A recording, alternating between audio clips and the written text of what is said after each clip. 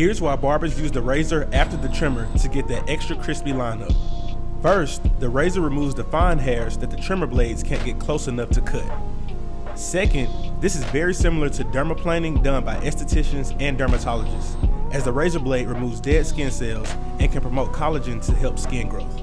Lastly, it often leaves that ashy white line that many clients love, and this is not to be confused with the barber pencil line that some barbers use. Like, share, and follow for more tips.